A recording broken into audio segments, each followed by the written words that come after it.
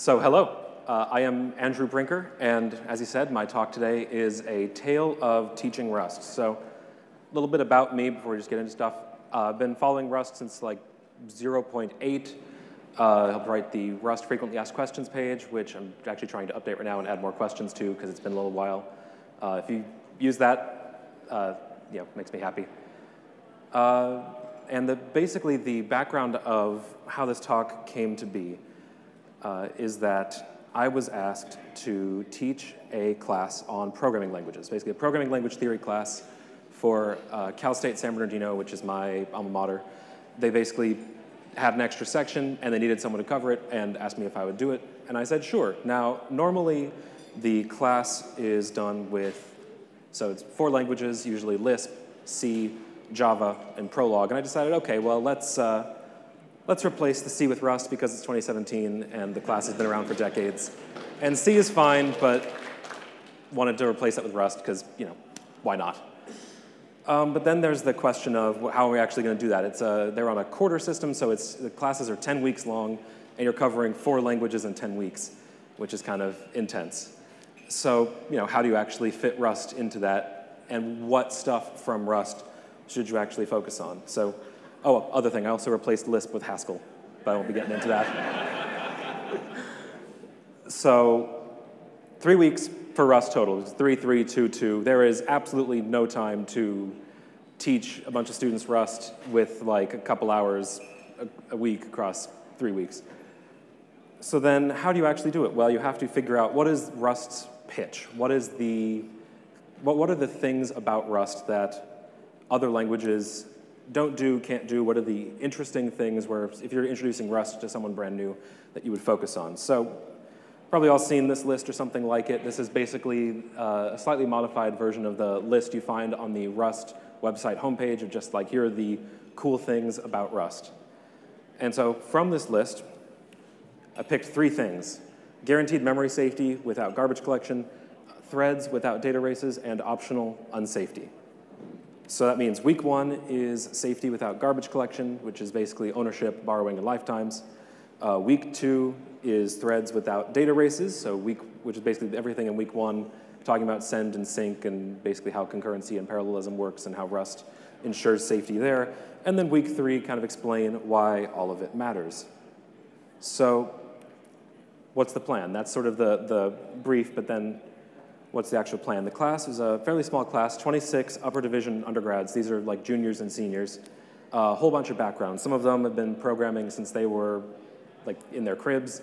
Others have been programming for like no time at all, just a year or 2. None of them knew Rust going in, but some of them had heard that Rust was hard. Like if they'd heard about Rust, what they'd heard is that Rust is hard and scary and they didn't want to try it.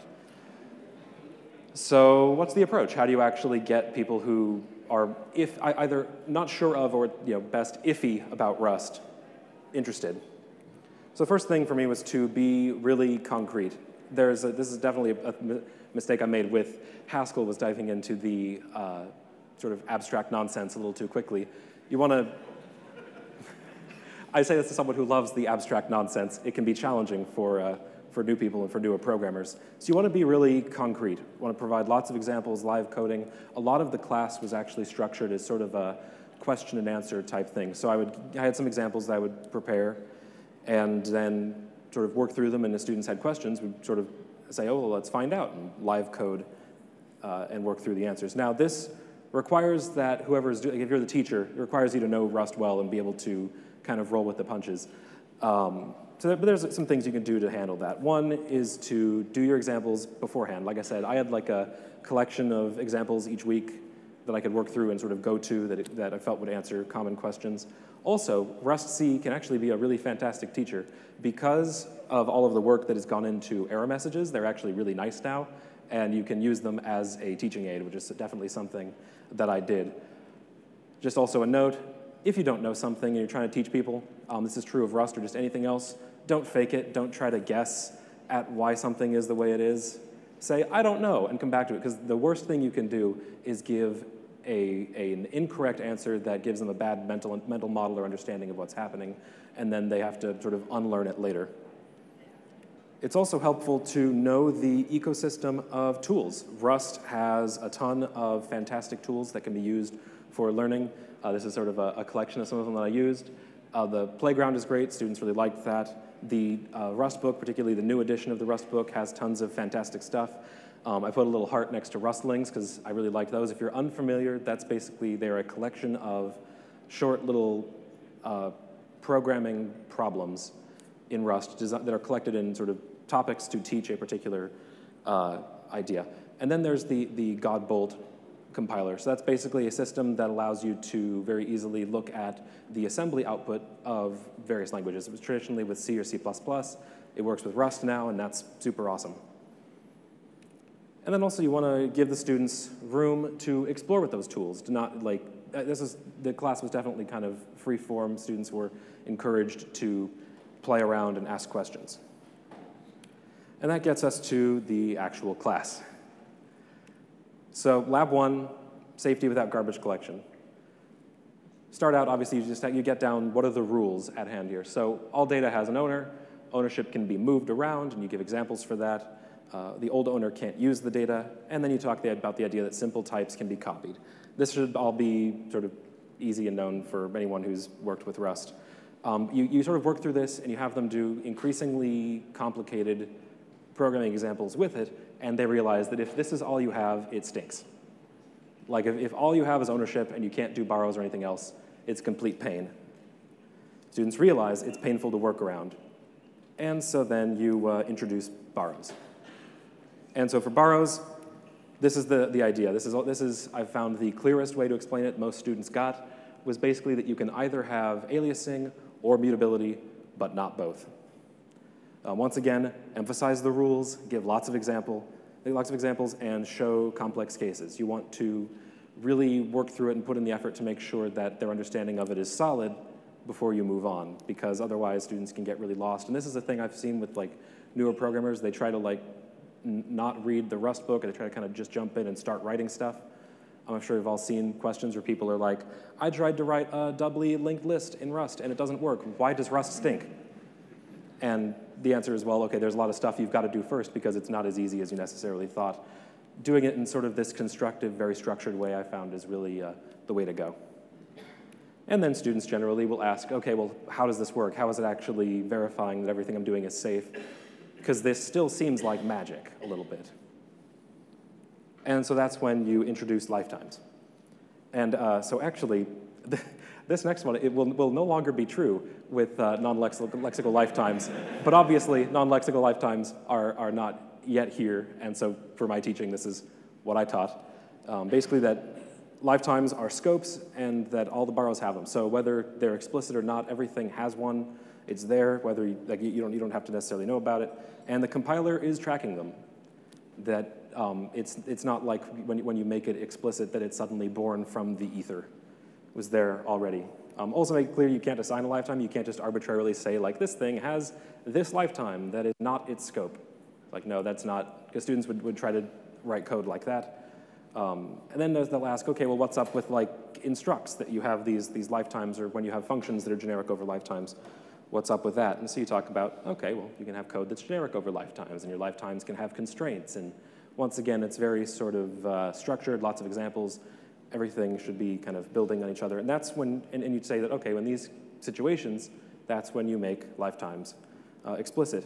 And if you have time, I didn't, because once again, it was basically 3 weeks with Rust, and that's like class twice a week. I think it's a good idea to try to introduce cell and ref cell, just if for no other reason than they shouldn't seem like magic. They can seem like magic sometimes if you're not familiar with what they are and why they exist, how they work. And so I think introducing them is worthwhile. And so the assignment for this class was actually to do the move semantics rustlings exercises. This is a great thing, and is why I'm very happy this sort of stuff exists. Other people have done lots of work that I can just borrow for lessons, which is always nice.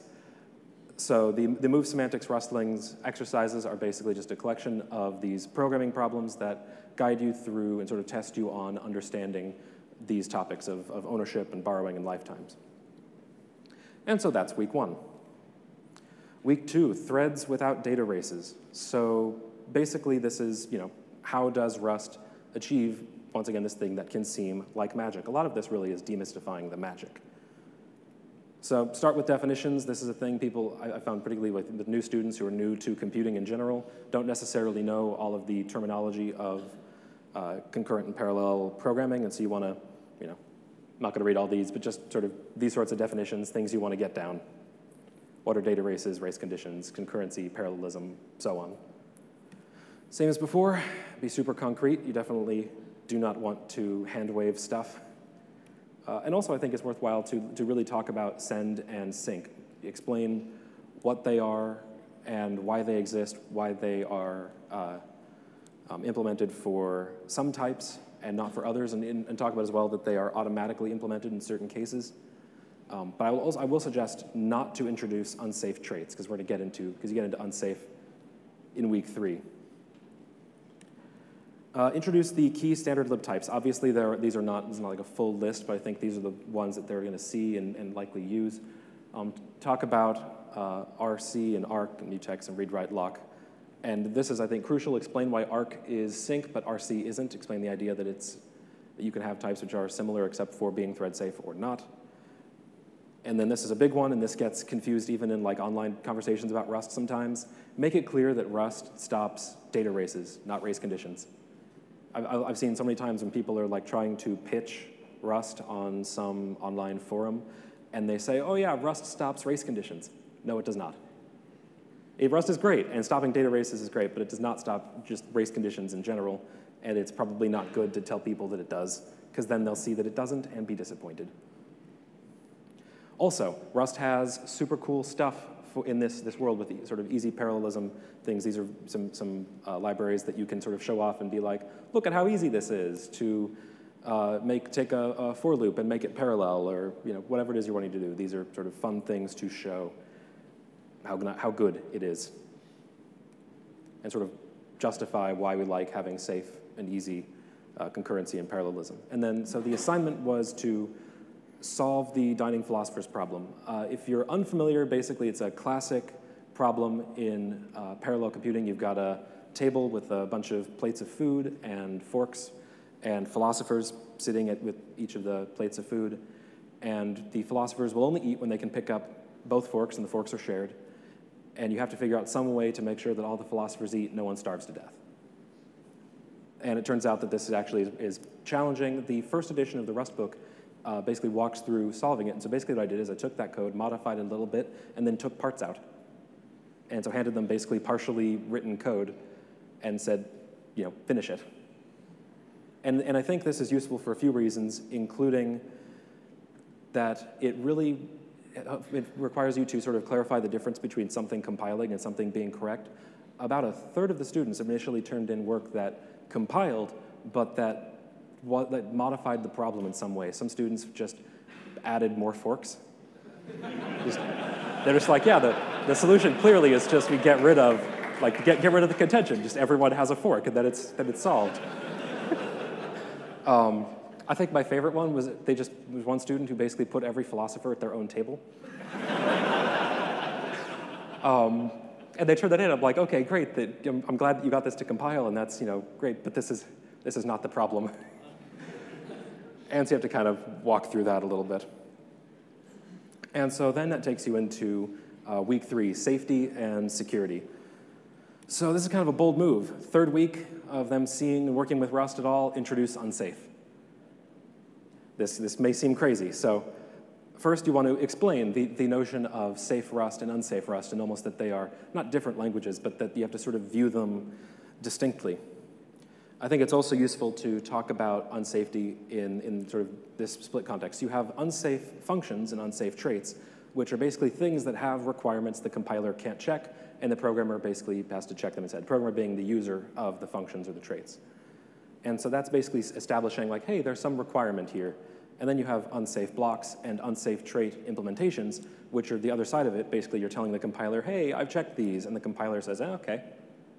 And just goes from there. Safe Rust has to trust unsafe Rust. This is a point which is made very heavily in the Advanced Rust Programming Language book, also called the Rustonomicon. Basically, safe Rust obviously is more limited in capabilities than unsafe Rust, And so if unsafe Rust is wrong, safe Rust can't work around it. And so I think it's useful to make that idea clear. On the flip side, unsafe Rust can never trust safe Rust. I think the example that the Rustonomicon gives is of a piece of unsafe code that uses the ORD implementation of some type, so its implementation of the ordering trait, and basically relies on that ordering being sensible. But you can't do that. Because the ORD is a safe trait, and it should never be the case that safe code from another module outside the boundary can induce unsafety. And this, of course, then connects to the idea. Safety lies at the module boundary, and you want to make that clear, and that's really just a consequence of Rust's privacy rules. Now, the reason I sort of think it's useful to bring all this up, I work in cybersecurity as like my day job, and safety has an impact on security. And there are a lot of contexts right now, so you have like C or C++, which don't necessarily provide the same safety mechanisms, and they're used in environments that obviously are maybe embedded, can't tolerate garbage collection. You have different places where these languages are still used. We have lots of old existing code that's in C or C++, and we have a lot of these common sorts of vulnerabilities that we've known about for a long time that still get written and discovered and cause lots of problems. And so the assignment for the students for this week was actually to find a CVE that could have been stopped by Rust. So if you're not familiar, the CVE list, the Common Vulnerabilities and Exposures list, it's basically a disclosure list for vulnerabilities in common and popular software. And so I basically gave them the definition that Rust uses for what is considered unsafe behavior and said, find something in this list and then find a vulnerability in the CVE list that is of this type, right? So buffer overflow, maybe if you talk about like Rust dealing with panicking on buffer overflows, or if you want to talk about use after free and some CVE that was related to a use after free error. And so I basically set them loose on the CVE list and said, come back to me with a CVE and a little explanation of what's going on and how Rust would have stopped it. And this, I think, connects to this idea. There's been a suggestion, I guess, that Rust should, in terms of marketing or like selling Rust, move a little bit away from pushing safety because lots of people aren't interested. And I totally get that perspective, but my feeling really is that the safety is the big deal. The fact that we can have this code, you can write code that works in the contexts where C and C++ are used, but that doesn't have these same sorts of problems, I think that's a really big deal, and I wanted to sort of illustrate why you should care about safety. So, what were the results of this grand experiment? Well, I ended the series with a post-Rust survey, and every student participated. And here's basically what they said. So students thought that the compiler was too picky. Yeah, that should be surprising to no one. The compiler can be a real pain. You solve one problem and then another problem pops up and it turns out that you're thinking about the whole thing wrong and have to do some big restructuring. As you sort of get used to the way that Rust requires you to think. Also, the syntax was weird. Students were mostly used to C or C++, and Rust is sort of this hybrid of C and C++, but also like taking things from the ML world. The original version of the Rust compiler was written in OCaml, and obviously Rust's type system takes a lot from Haskell, and syntactically it just sort of is drawn from lots of different places, and they're just like, okay, this is weird and uncomfortable, and I don't like it. This one was funny to me. A couple said they only liked Rust in comparison to Haskell because Haskell was crazy, ridiculous, abstract nonsense, and Rust was like slightly less ridiculous, abstract nonsense. But don't despair. There were good things they said too. Most of the students wanted to try Rust more after it was done. Right? It was only 3 weeks, not a ton of time, but a number of students indicated some interest or preference to continue working in Rust. Students also felt that Rust was really powerful. I think this is the really great thing. I know this something gets talked about a lot, that Rust can sort of bring people into these domains where they wouldn't otherwise be able to really operate maybe just because of intimidation or because of sort of how rough around the edges working in like low-level C and C++ can be. And that Rust's safety mechanisms provide sort of a freedom to experiment that you may not get with C or C++.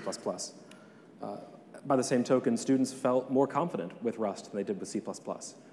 And that was something that I was certainly very happy with. And I think that there are even more reasons for optimism. The ergonomics initiative will really help new Rustaceans. A lot of the stuff that was discussed actually just in the last talk about the ergonomic improvements being made to the language directly address a lot of the pain points that my students came to me with.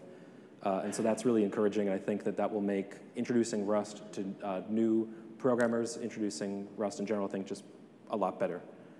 Also, this one actually surprised me. Students did a lot better with ownership, borrowing, and lifetimes than I expected. And I wonder if this is just because that most of them were newer programmers. I think that when you're a more experienced programmer, let's say you're coming from the world of like professional C++ development, Rust can seem very weird and different, and you're like, there's all these new rules, and learning them requires a bit of unlearning of other things that you already know. But if you're newer and you don't have things to unlearn yet, they actually did better than I was expecting.